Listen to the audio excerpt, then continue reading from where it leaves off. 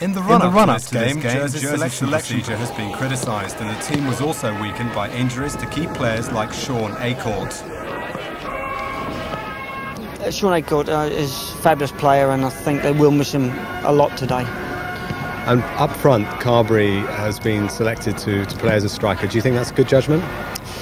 No, I think at the end of the day they've made a place for him. I don't think Carberry's the same player with his back against defenders.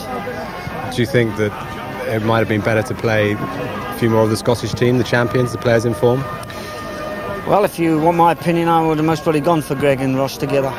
Do you think Greg was fit enough? He certainly did well in the game a week ago. I was more than surprised in the Upton Park because I assumed once they were going to make a substitution, they were going to look into him, but he seemed to be getting stronger and stronger.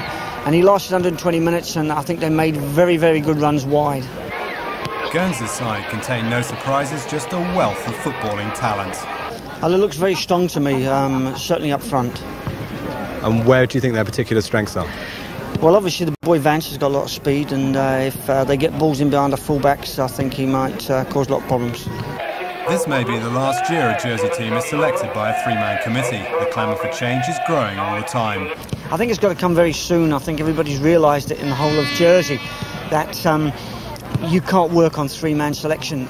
Originally, three-man selection came down because there were 5 to begin with, and they thought that over the next year after that it would come down to 1, but it's not done that, and I think it's caused a lot of problems, and I think Guernsey have got it right. No matter what happens today, the system for me in their island is right, and I don't disagree with the people that are in charge with Jersey side today, that they all agree that one man has to do it sometime or other. There were tears on the pitch even before the game began. The policeman's lot was definitely a happy one, and the crowd were dressed to party. But it was Guernsey who started better. Tony Vance was put clear by a great piece of skill very early in the game, and his shot was well saved. Jersey remained composed, and they took the lead in the 7th minute. Andy Barker, in his role as midfield dynamo, found Paul Carberry in space on the left of the box, and his cross found Neil Livesey, who scored with a great guiding header.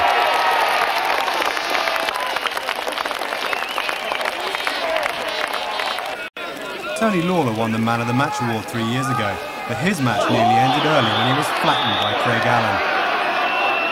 Allen was then booked.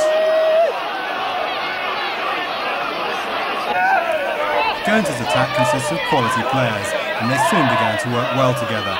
Craig Allen played soccer in America for 10 years, and he was outstanding throughout the match. On this occasion, he set Grant Chalmers free.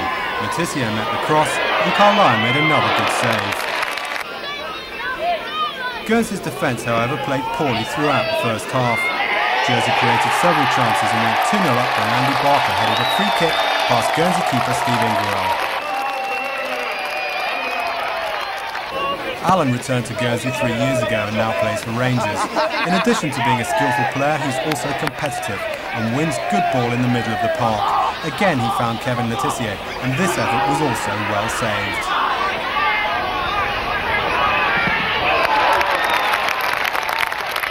The tackling was certainly fierce, although the rivalry never really boiled over. But Bill Begbie was booked for this tackle on Letizia. Guernsey clawed their way back into the match in the crucial period just before half-time. The Jersey attack broke down when Craig Allen intercepted a cross by Carberry. He raced the length of the field and crossed to Kevin Letizia, who beat Carlisle to the ball and scored.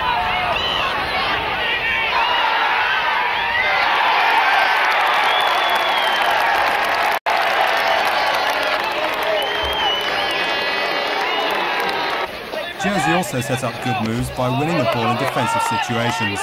With Carberry playing as a striker, it was left largely to Andy Barker to provide the telling passes.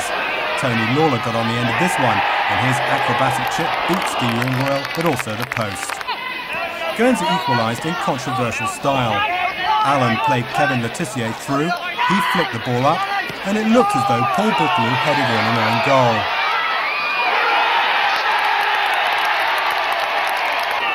But a slow-motion replay shows clearly that Letizia palmed the ball past Carlisle with his right hand.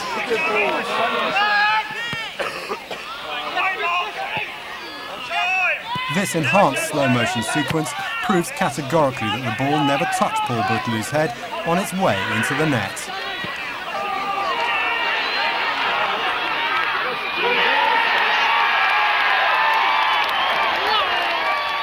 But a goal was given and Guernsey supporters celebrated. Guernsey continued to press and dominated most of the rest of the match, despite a double substitution by Jersey. Vance passed to Allen, who showed delightful skill. The move was foiled by brave goalkeeping. But Paul Carberry had a chance to settle the match after a mix-up between Guernsey's midfield players. Carberry was clear, but he pushed the ball too far ahead and the opportunity was gone. Guernsey won the match in extra time. Paul Carberry was caught in possession. The ball came down the line to Allen. He dribbled at ease through Jersey's tired defence.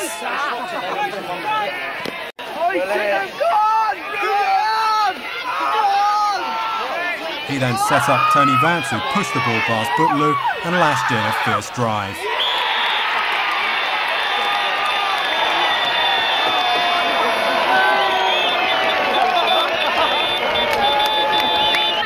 Carberry nearly equalised for Jersey a little later.